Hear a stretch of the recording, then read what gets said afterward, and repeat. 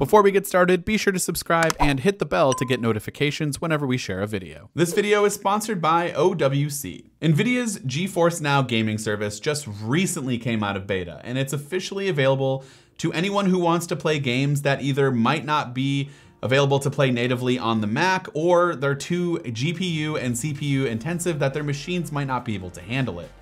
The only main requirement here is really just a good internet connection. So for this video, I tested out the free version of the gaming service, and I did this using a few different Macs to see if the performance of the specific Mac really doesn't matter.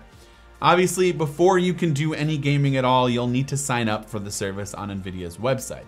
And in addition to the free version, there's also a paid Founders version. The free version offers standard access, and you can only play for 1 hour during a single session. Now for $4.99 a month for 12 months, the limited time Founders version can give you priority access, extended session lengths, RTX on, and for the first 90 days, the service will actually be free. Once I downloaded the app and got everything up and running, I went browsing through the game library. Now it is worth noting that in order to play these games, you actually have to own them in some way, shape, or form.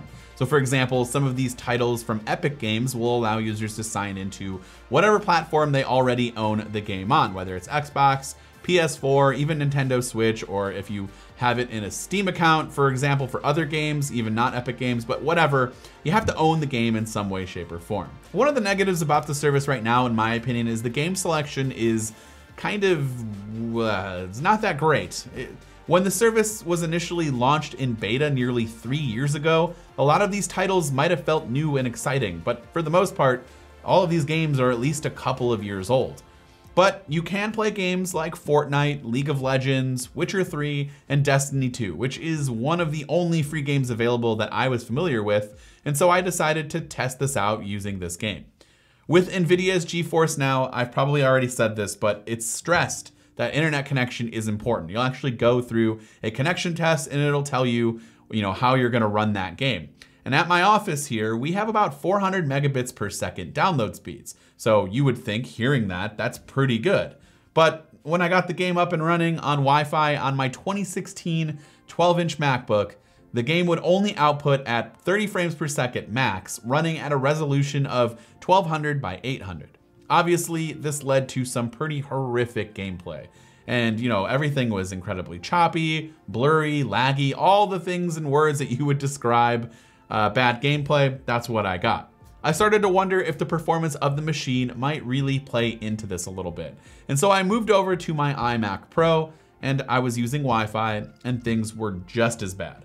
So I found an Ethernet cable, plugged it into my iMac Pro, ran a quick speed test just to see exactly how much I was getting to my machine, and I was actually getting well over 400 megabits per second that I'm paying for, so that was always nice. So I rebooted the service, launched the game again, and just like that, with a very good internet connection and being hardwired in, I was able to play Destiny 2 flawlessly. I noticed no lag or drop frames and was playing at a much higher resolution and frame rate than before. It really did feel as if we were playing the game on some high-end gaming PC. So I wanted to go back to my 12-inch MacBook and see if it's possible to game on a machine that's definitely not advertised as a gaming, computer at all. And really, it's 4 years old and it's really not that powerful when you look at some of the other machines that I have. So I found a dongle, an Ethernet cable, I plugged it in, and I tried to get everything up and running just like I did on my iMac Pro. And what do you know, everything worked flawlessly too. Destiny 2 ran just as well as it did on my iMac Pro when that was hardwired. So yes, gaming on a 12-inch MacBook from 2016 is definitely possible with the Nvidia GeForce Now service, and of course, a really good, stable internet connection. So as for the gaming service itself and whether or not you should try it, well, of course you should try it, it's free. And if you already own some of those games, whether it's on Steam or on another gaming console, and you have the games that are offered, you should totally try it out. Now the 1 hour gameplay, per session might not be worth it. So for $4.99, if you don't have a high-end gaming PC, you have a Mac, you want to game on it like you would a high-end gaming PC, this really does work.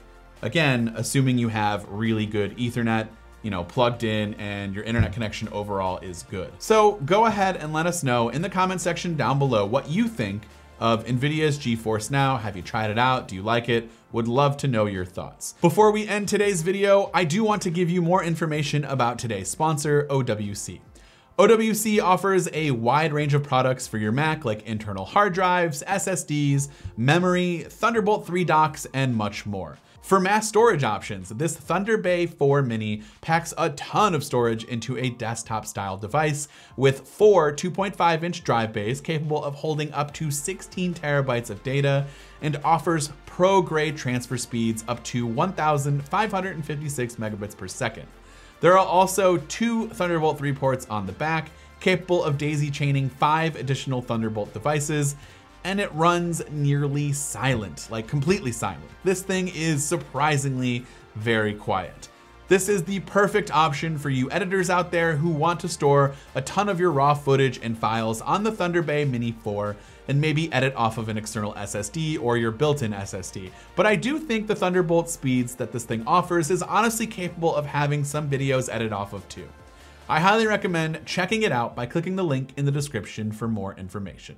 This has been Dan with Mac Rumors. Thanks so much for watching, and I hope to see you around in the next video.